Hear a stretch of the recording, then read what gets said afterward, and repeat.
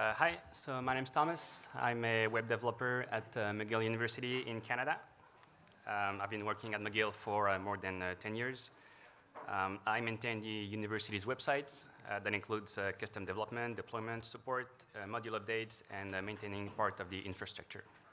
You can reach me by email on Drupal.org, on GitHub, and on LinkedIn.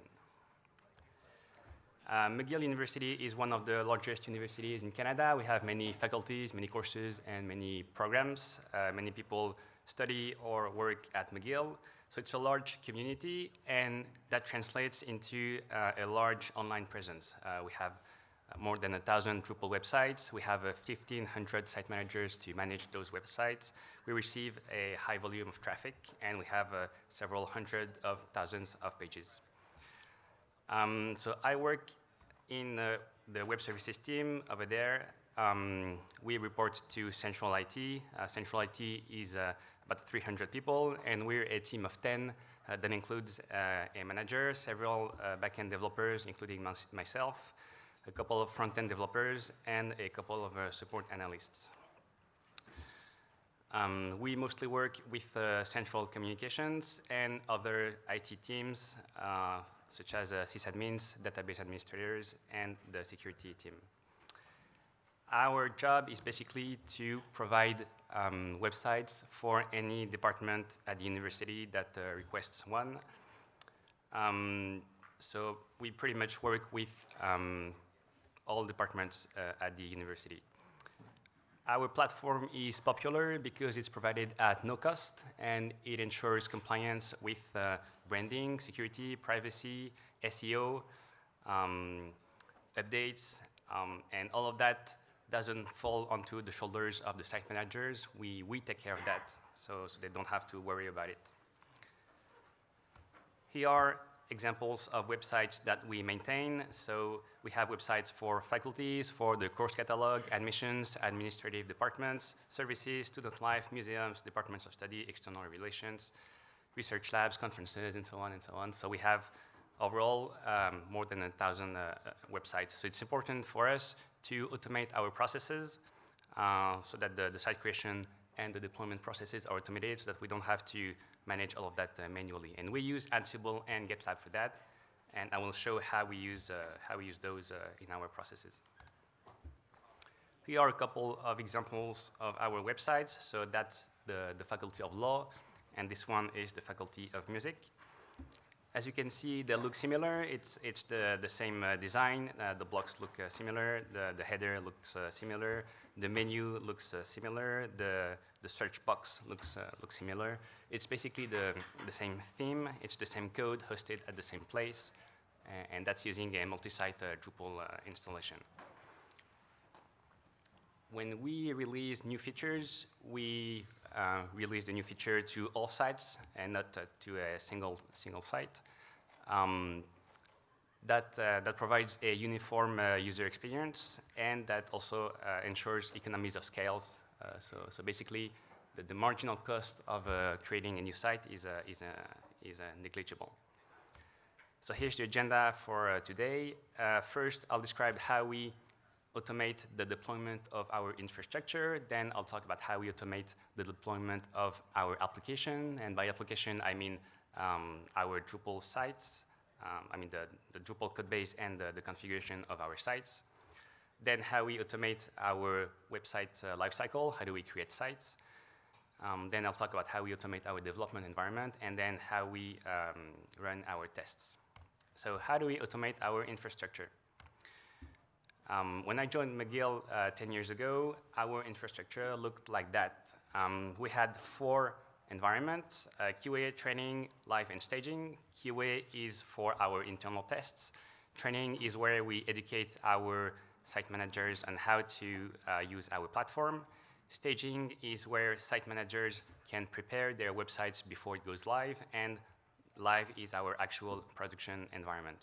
So we had 3 physical servers on-prem, and when we had to deploy stuff, like when we had to change the Apache config, for instance, then we would manually connect to each server using SSH, then sudo as root, and then change the config manually.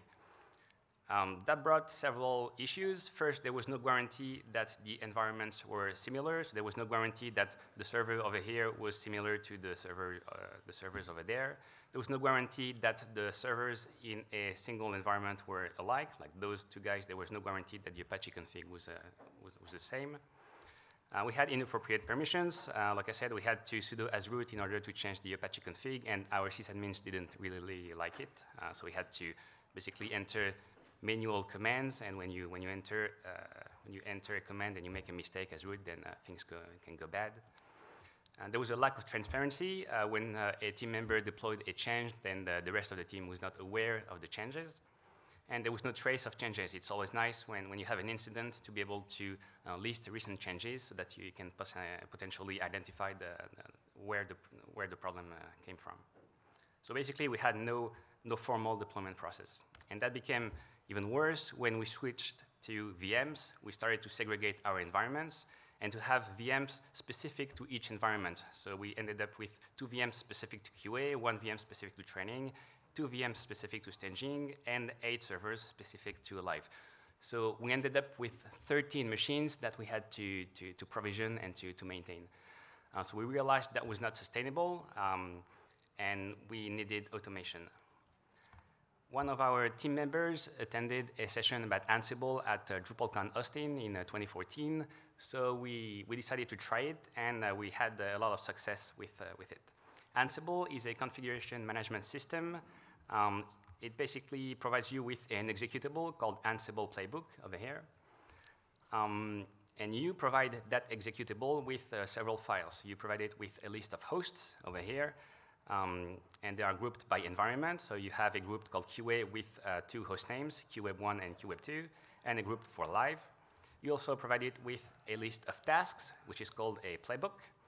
So that's a YAML file in which you describe how you want your servers to look like. So you can have a task to install specific system packages, like a task to install PHP, or a task to install Apache, or a task to copy a configuration file. So in that case, that's an example that shows how to copy the Apache config. And if necessary, you provide it with templates. So that's a template for the Apache config. So you provide the executable with those files, then you run it on your workstation, and then it will bring the servers into the state that you described. It will run the tasks on the servers. So it will install the packages, the Apache config, and so on. So that solved some of our problems.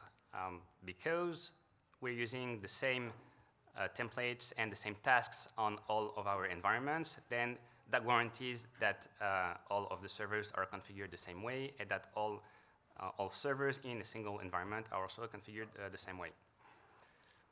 However, we realized that not everyone in the team had the same config on their workstation. Maybe one of our team members would run a specific version of Ansible, and someone else would run a different version of Ansible, or maybe with a different settings. And also, we still had no idea of when people would deploy changes. Around the same time, we switched to GitLab. GitLab is a Git repo, but it's also a continuous integration system. It's a private container registry. It's a hosting solution for static content. It's named GitLab Pages, and it provides an API for pretty much everything. You can use the API to create Git commits, to schedule CI pipelines, to manipulate the registry, and so on. It's also a ticketing system and a wiki. We use Jira and Confluence for the ticketing system and the wiki, but otherwise we use GitLab for pretty much everything listed here, and I'll show how. So we realized we could run Ansible in a container so that the execution environment would be standard and predictable, and we realized we could also run Ansible as part of the CI system. So that's what we did. So we basically automated our deployment process, which now looks like that. We have a Git repo where we store our Ansible tasks and hosts. And whenever we need to make a change, let's say to change the Apache config, then we developers push the change to the Git repo, and that triggers a CI pipeline, which downloads an image from the private container registry, and that image only contains Ansible. And the CI pipeline then runs Ansible, so it connects as SSH to the queue environment, and then deploys the change, installs Apache, PHP, and so on. Then we test on QA. If we're happy with the change, then we open a merge request to the deploy branch. Then our sysadmins can approve the pull request. They basically have a veto on any change. And when the merge takes place, then that triggers another pipeline which deploys to our 3 production environments, so training, staging, and live. And as a bonus, the 3 environments are deployed concurrently. So here's how our pipelines look like. So when we push to the main branch, our pipeline has 2 jobs. One is Ansible Lint, which is provided by Ansible. It's a code review tool for Ansible. And then we have a job called Deploy QA, which runs the Ansible playbook on QA. So then we open the merge request, and then the sysadmins can review the change. They have a diff of the changes we want to do, and then the sysadmins approve the merge request, and then our production pipeline looks like that. It's similar to the QA version, but we have 3 environments, live, staging, and training. As a result, because Ansible runs as part of a GitLab job, we have access to the output, and we are able to see the changes. We can see exactly what Ansible changed, what was deployed, and whether the deployment succeeds or not. We also have a history of all changes, so if there's an incident, then we just have to go into the GitLab interface and see what was recently merged, and we can see potentially what caused the incident. That system was so good that we ended up using it on all of our infrastructure. So here's how our overall architecture looks like. The web traffic comes from here, so from the browsers. Browsers fetch the IP address of our websites from the DNS. The traffic goes through our firewall and ends up on our load balancer, which also does a TLS termination. Then the traffic goes to our Varnish servers, which distributes the load on our 8 web servers, where we have Apache and Drupal installed. Our web servers have an integration with our Solo cluster for search, our Redis cluster for cache, and our MySQL cluster for the database. We store users on an external file storage. We send logs to a syslog server, and we have an Active Directory server to manage user authorizations. So for each type of server, we have a Git repo with Ansible tasks that describe how the servers are supposed to look like. So we have a Git repo for Varnish, a Git repo for our web servers, a Git repo for Solr, for Redis, and for MySQL. So now just by reading the Git repo, someone who joins our team would be able to discover everything about our infrastructure. They would be able to know exactly what's installed on our servers and how they're configured. And that also works the other way around. We are able to discover how the servers of other teams are configured. And that's the case for the MySQL servers, which are managed by the database administrators. We don't manage those directly, but we're able to discover how they are configured, for instance, how they generate backups, how often, where they're stored, and so on. Now, sometimes when there's something urgent to do, when there's an incident, sometimes we manually connect to the servers and change something without changing the Ansible repo. And in that case, we have a mismatch between the servers and the Ansible tasks. We solve this by running GitLab scheduled pipeline. So we basically configured the GitLab pipeline to run on a regular basis. We do it weekly. So we run it on both branches, on main and on deploy. And as a result, that basically reconciles the Ansible playbooks with the config of the servers. So that was for the infrastructure part, so the stuff that runs as root. But we also use the same type of automation at the application level. Like I said earlier, we have 1,000 websites that are hosted on a multi-site Drupal installation. That means that we have a single copy of the Drupal core, the country modules, the custom modules, the themes, and the config. And for each site, we have an Apache config file, we have a MySQL database, we have 9 groups in Active Directory, and we have 4 directories, 4 public files, private file, temporary files, and language and translations. We also have a file for the Drush alias and a settings.php file for Drupal. So that means that overall, we have 1,000 Apache config files, 1,000 MySQL databases, 9,000 Active Directory groups, 4,000 directories, 1,000 trash alias files, and 1,000 settings.php files. So we figured we should also automate that so we don't have to manage those manually. So that's what we did. So we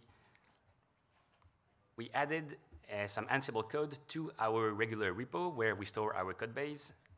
And when we push to that repo, Ansible runs and deploys the code base and the settings.php files and creates the databases and the directories and the Active Directory groups and so on. So everything's automated the same way. The only difference with the other repo is that this one doesn't run as root, it's run as a regular user. So here's how our repo looks like. So we have composer.json and composer.log at the root of the repo, and that's the web folder where we store our modules. And the Ansible tasks and host and so on are stored in the same repo, but outside of the document root, so they're not accessible by the public. And because that's stored in the same repo as our code base, we can open merge requests that affect both the code base and the config. So for instance, when we need to install Redis, we need to list the Redis module in the config export, but we also need to change settings.php. So in a single merge request, we can do both. So that means we can deploy all of that to QA and then deploy all of that to prod. Our Git branching model looks like that. We have two long-running branches, one for main, one called main, and one called QA. And whenever we need to work on a new feature, we create a new branch for main, we push a few commits, and then we merge to QA, we test, and when we're happy, we merge to main. So that means we're able to deploy exactly one feature at a time. We don't group features and then merge them to main.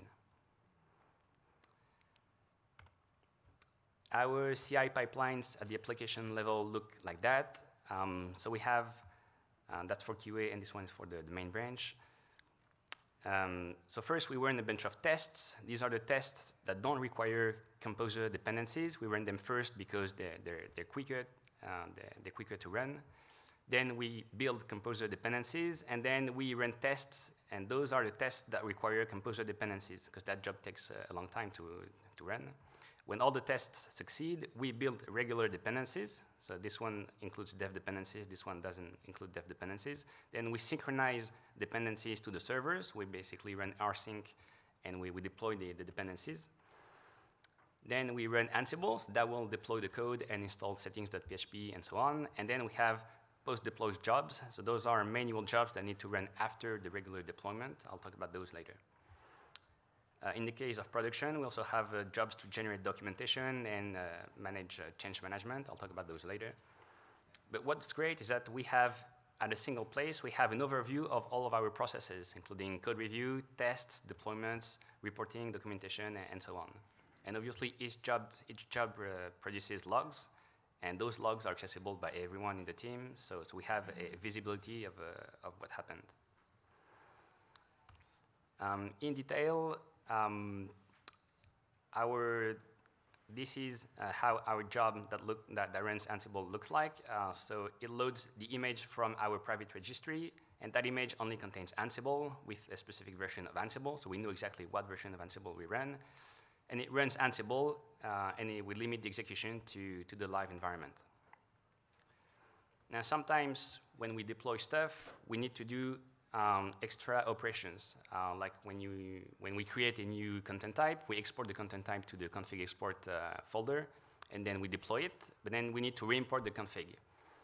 In that case, we use post-deploy jobs, so those are listed in the post-deploy command. Those are all manual, and we run them only if necessary, depending on what was deployed. So we have three standard operations, one that updates all sites. It basically runs drush deploy on all sites. This one clears varnish. It runs a drush command that clears varnish on all sites. And then this one clears the CSS and the JS cache on all sites. So it runs drush CC, CSS, JS on all sites. So those three jobs load the Ansible image from the private registry, and then they connect to one of the servers of the environment using Ansible, because Ansible already knows about the hosts. And then it loops over the sites, and then it runs the Drush command. We also use GitLab to reduce our bureaucracy. By McGill IT policies, any change to production has to be disclosed in a central registry. We use a ServiceNow for that. So we basically have to fill in a form before we deploy, and we have to close that form after we deploy. So we have a job that calls the ServiceNow API and basically fill in the form for us before the deployment happens. And after the deployment, after we ensure that everything is working, we have a manual job here, and when we run that job, it automatically closes the change record, and it posts a message in the chat room so that everyone in the team is aware that the change took place. So it reduces bureaucracy, and it saves us time. We also use Ansible to detect updates. We use an open source project called Renovate. It's hosted on GitHub. That project basically scans your repo and looks for updates. So it's able to parse Composer files. It's able to parse Yarn files, GitLab CI files, and so on. So here are two examples of what it does. So in that case, it detected that we have a pending update for the XML sitemap module. So it automatically opened a merge request saying that, well, there's a new update for the XML sitemap module, and so we received a notification saying that that merge request has been opened. It also supports GitLab CI YAML file. So in that case, when a new version of the image has been tagged, then the project detected the update and it opened a merge request so that we become aware that a new version of Ansible is ready to be used. So as a result, we don't need to monitor each of our country module on Drupal.org. The project does that for us, and we have a nice dashboard that lists all of the pending updates. So that's pretty convenient.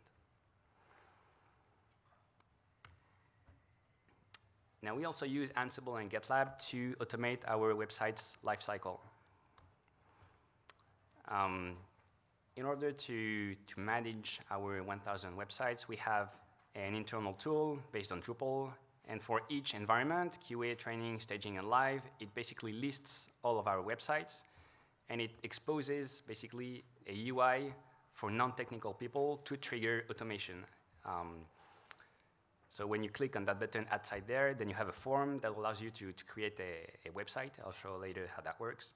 That exposes several operations. We can create a website, delete a website, edit a website, rename it, copy websites across environments. So for instance, when you have a site on staging, you can copy it to live, so you can promote it to production. You can also copy a website from live to QA if you want to troubleshoot something that's not working on prod.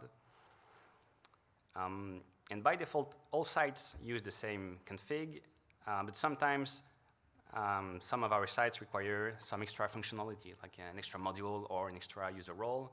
In that case, we use the config split module, and that tool allows us to assign a specific config split to a specific site. So in that case, the arts website has a specific split called arts. The list of sites is not stored in the database. We basically fetch the list of sites from the Git repo using the GitLab API. We already have the list of sites in Ansible because we needed to generate all of the settings.php file and the Drush YAML files and so on. So the tool just fetches the list of sites from GitLab. So here's how our site creation process looks like. When a department requests a new site, our support analysts go into the tool and then fill in that form. So they say, we want a new site called McGill.ca/new site. They pick a config split if necessary. And then when they submit that form, the tool will add the site to the list of sites in the Git repo using the GitLab API. That will trigger a CI pipeline with a single job called add site. and that job will run Ansible. So as a result, it will create settings.php, the file directories on the file system. It will create the MySQL database, and it will create the Active Directory groups on the server. Then it will run Drush site install, and then the site will be ready to use by a site manager. And then at the end, it will post a message in the chat room so that the whole team is aware that the new site has been created. So just by submitting the form, in 10 minutes, a new site is ready to be used by a site manager. And it's all automated, and it's all standard. So that was for the server part, but we also have a dev environment that's based on containers, and we use automation in that dev environment as well. So our dev environment looks like that. It basically mimics our production environment, and we have one container for each type of server. We have a container that mimics the load balancer. We have one container for Varnish, one for Apache and Drupal, one for Solr, one for Redis, one for MySQL, and we have a Docker volume that simulates the external file system.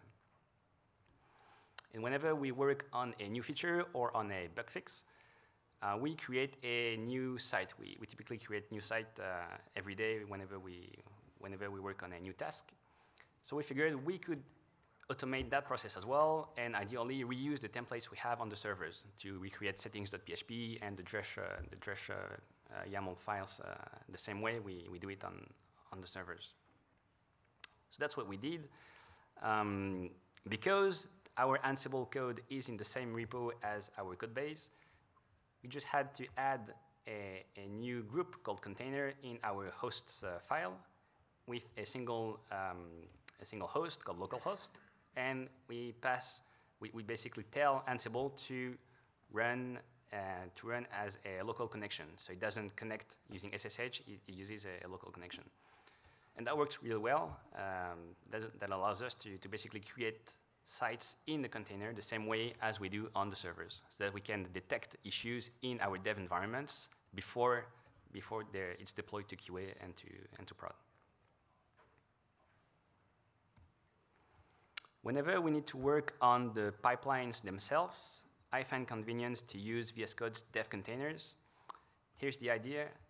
When you run VS Code, a regular VS Code instance, it will access the Ansible executable installed in the local operating system. When you run it with the dev containers extension, it will basically split VS Code into two processes.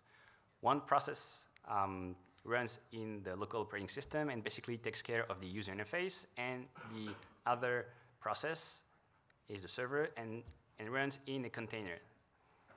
As a result, you can run that part of VS Code inside the image, inside the same image that we use for our GitLab CI pipeline. So as a result, you can have exactly the same version of Ansible and the same config of Ansible as what's used by the GitLab CI jobs.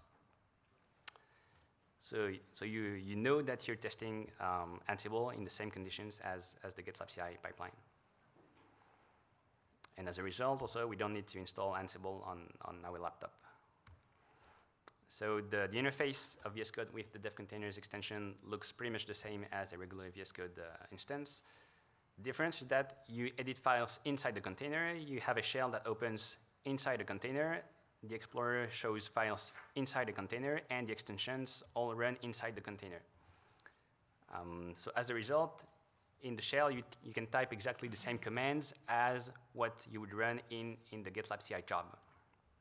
And that also means that the extension would run exactly the same version of Ansible as what's used by the GitLab CI pipeline.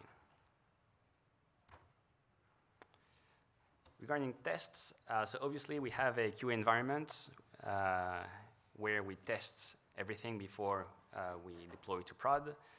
But we also have a bunch of tests that we automatically run in GitLab to detect issues as early as possible. So I'm talking about those guys here. And only when those succeed, we move on to the deployment jobs. We run Ansible Lint, so that's an automated code review tool for Ansible. That allows us to detect YAML formatting errors, risky file permissions, obsolete Ansible modules, and so on. We run it at 3 places. We run it in VS Code so that when you edit the code, if you introduce a problem, then VS Code will highlight the error. We run it in a get pre-commit hook so that when you commit something that may break Ansible, then the commit is rejected. And we run it in a GitLab CI pipeline over here, so that when you push the code, then the pipeline will fail if you're introducing an issue. So we run it when we edit the code, when we commit the code, and when we push the code. Molecule is a framework for running automated tests for Ansible. It runs as a sequence of tasks. In our case, we have 4 tasks: prepare, converge, verify, and cleanup. Prepare will basically create a directory, a temporary directory where we can test, when we can do our tests. Converge will basically execute our Ansible playbook in that temporary directory. So it will create settings.php, the Apache config files, and so on in that temporary directory. Verify will test what has been created in the temporary directory. So it will verify that settings.php and so on look good. And then cleanup will wipe out the temporary directory. So that allows us to test for edge cases. For instance, in the case of the root site, we have some custom Apache config. And that ensures that whenever we change the Apache config, we don't break that special that edge case. When the job completes, the results are exported to GitLab, and they show up in the merge request like that, so we can have an overview of whether they passed or not, and which tests passed or not.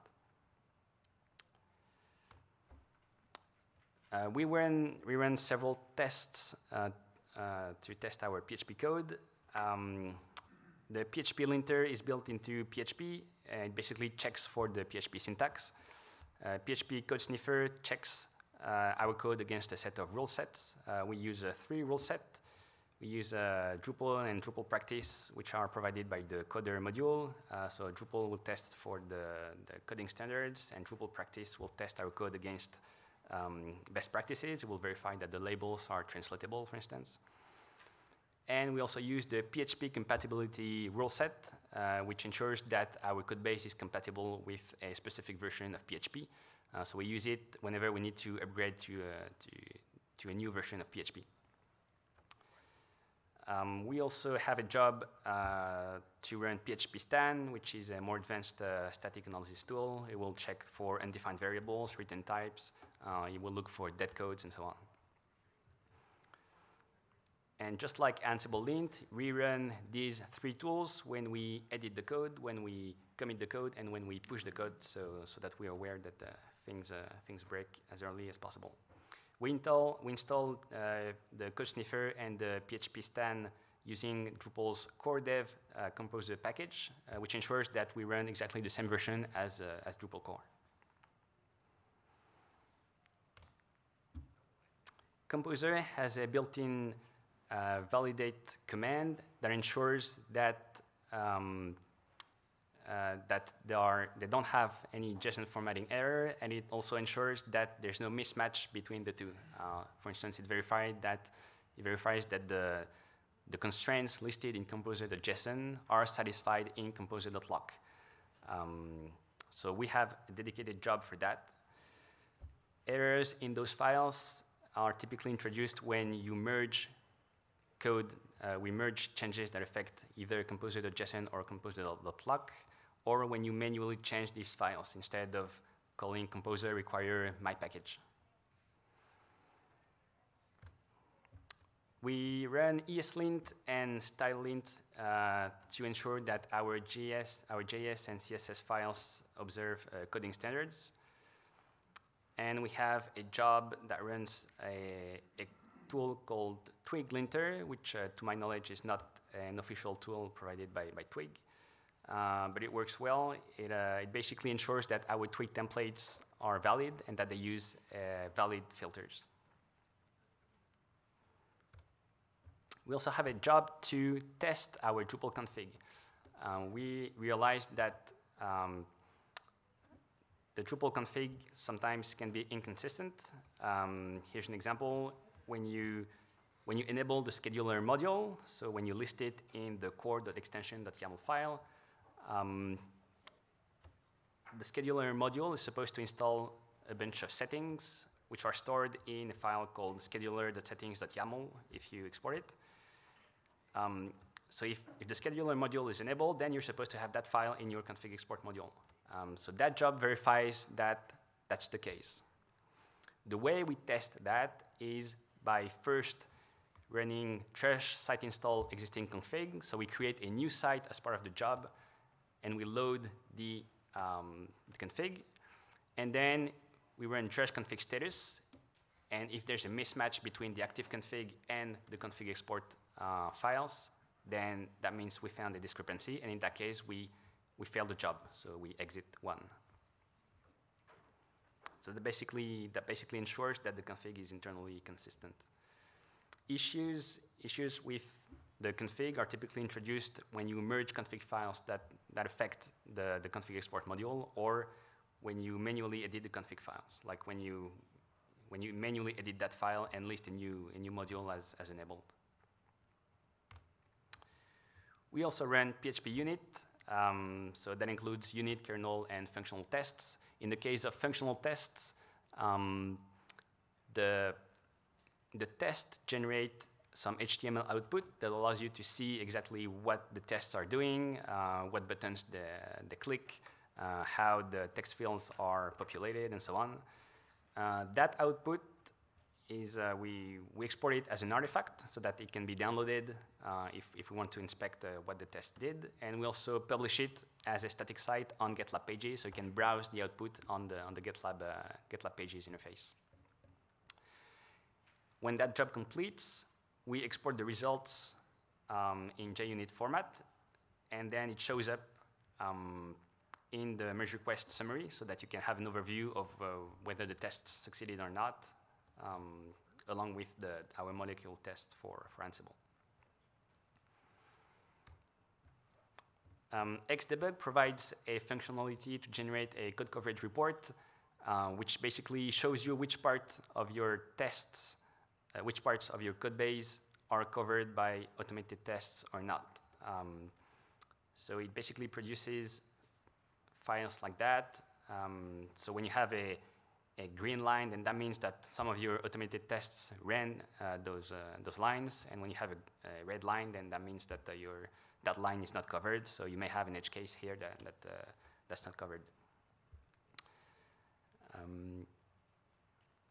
It also provides you with a nice overview of which percentage of lines, functions, and classes are covered by your tests, which is nice.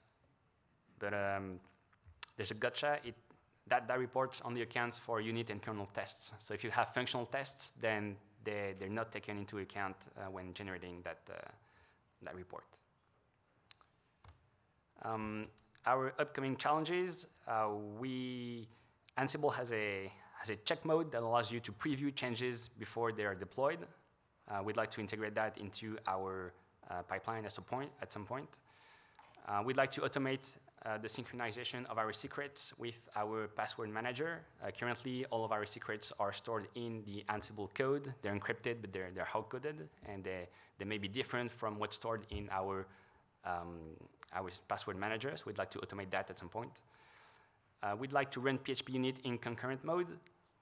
Currently, that job takes 1 hour to run, so we'd like to split the tasks so that you can run several tests in parallel and make it go faster. We'd like to increase our automated tests coverage. Some of our modules are really well covered by automated tests, but others are not.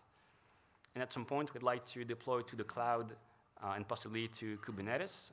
We're not sure yet whether Ansible and GitLab will help us to do that, but we'll have to evaluate that. Thanks for your attention. You can download the slides on that GitHub repo, and you can reach me by email on Drupal.org, on GitHub, and on LinkedIn. If you have any question, go ahead. I'll also be at the Higher Ed Summit on Thursday if you want to discuss any of that. Yep.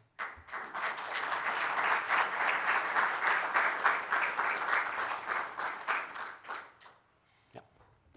What were some of the problems or complexities that made you go multi-site? So the problems of setting up a multi-site. Why did you go multi-site instead of the group module? Of the group module? Yeah. I'm not aware of the group module, sorry. We'll talk. Okay. Yeah. I'm curious how big your team is that manages all of this, including like how many sysadmins do you have that kind of run the infrastructure side of things versus how many like developers you have?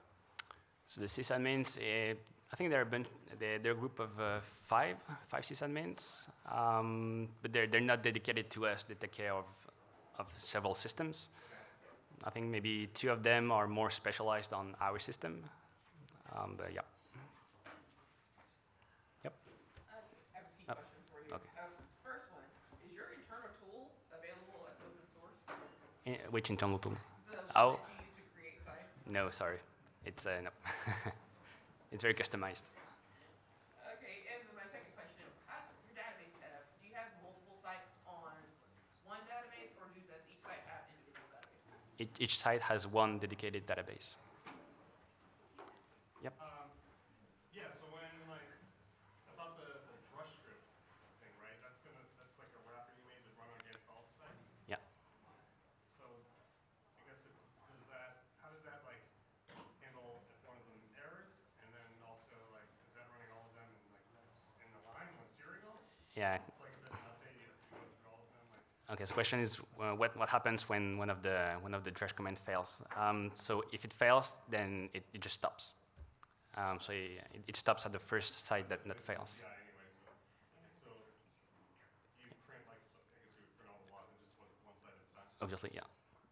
So we have a look at the failure and What do you do when you deploy a new update and there's like a script to run? Do you have to do them all and put them all in maintenance mode or whatever for the whole time? How do you, it depends. We try our best to not break sites. Sometimes you can deploy the code base and then run updates, and it won't break any site. If it does, then yeah, we put sites in maintenance mode. Yeah. Okay, so do you guys use PHP unit after deployment to production to verify that all of your sites are updated and working? PHP unit, we run it as part of the pipeline, yeah, before the deployment. Do you do anything after the deployment to verify all sites were good?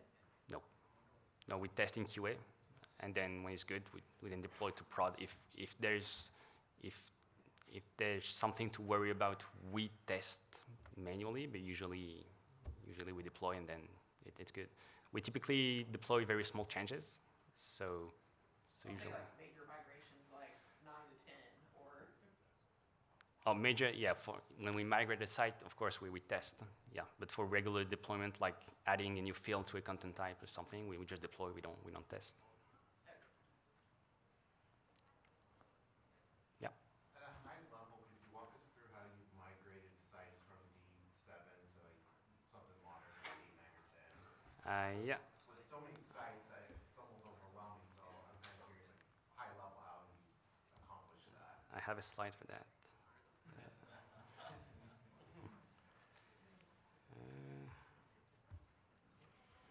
Okay, those are a couple of screenshots from our internal tool where we manage our websites.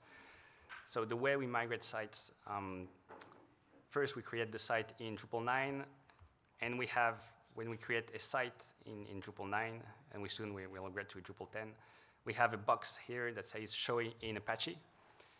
So we basically create the site without the Apache config, so the site will exist, but it will not be accessible in Apache, so it will not be viewable.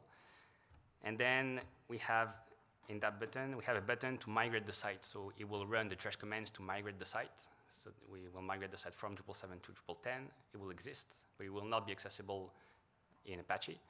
And then we edit the site, we toggle that checkbox, so it becomes available in Apache, and then it becomes visible. And then at that point, the site is visible in Drupal 10 instead of Drupal 7. Okay, so the key point here is that you're using Drush to handle the migration of content and your content types over from Drupal 7 to Drupal 10 now. Yeah, the content types are, when in Drupal 7 they were in features, in Drupal 10 they are in the config system, and we migrate the content using Drush, yeah, using the regular migrate framework. what does refresh do? refresh here, it allows to refresh the copy. So that site was copied. So it's a QA site that was copied from the live site academics. When you click on that button, it will copy the live site again to QA. So we refresh it from prod. Yeah, you sync, yeah. Yeah, okay. Do you get demand for vanity aliasing, or like do you have an engineering.mcgill.ca, or is everybody just okay with having it as a sub-site off the zine or Sometimes we create redirects for vanity URLs. Yeah, otherwise, the central comms department decides on whether they're allowed to use certain names or not. Yeah, so I was curious how you do your splits. Like, do you have the one Drupal project with a splits folder with a whole bunch of splits for each site? Is that kind of like what it looks like, or is it? I'm just curious of that structure of how you do the splits for all the sites. And then if you have changes to the config, are you pushing it in update hooks to each site, or I guess I'm just curious more about how the management inside of it. So how we manage config splits? Yes, like like within the context of the Drupal project, like, or sorry, yeah, I saw you have a config folder with the splits.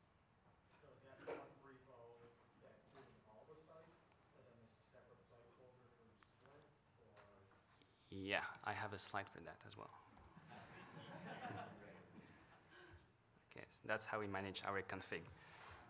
So in Drupal config, so in the sync folder, we have our regular config, which is used by all sites. And in the splits folder, we have several splits. So those that are prepended with an underscore are specific to environments. So on dev, live, and QA, we have some differences. Like we enable varnish on live, but not on dev or stuff like that. And then for sites that require a split, in that case, site 1 requires a split. So we store it here. And in settings.php, so for each site, settings.php include a common settings.php here, settings.all.php. You see, require Drupal.root, and then it requires the common file. And then we enable that split only for that site. So each site can have a split on top of the regular config. So if you have like a particular piece of config that you put out to all I can't hear you, sorry. sites, do you like just do an update hook to get it out? Is that how you handle? Like if you have to push config out to all the sites, you said it was like a manual thing. Like do you like? I guess I'm curious how you handle that side of it. Is it an update hook that you put in, or? When you need to import. Yeah. Oh yeah. Like you have a particular piece of config. Uh-huh. Yeah, so we edit the site, then we assign a split to that site, and then that automatically re-imports the config and creates the config on that site. Yeah, like at Drush level, like when you do Drush deploy stuff, they'll do like a config import and Yeah, thing. yeah. Do your users ever change config though that might conflict with what's like in your repo?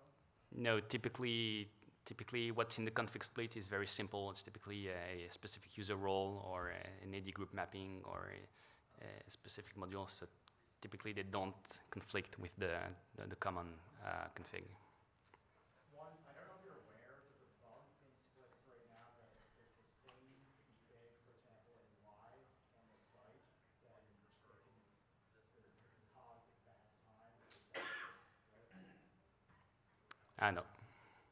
Yeah, so But- you knew about it? No, I didn't, but I can check it out. Thanks.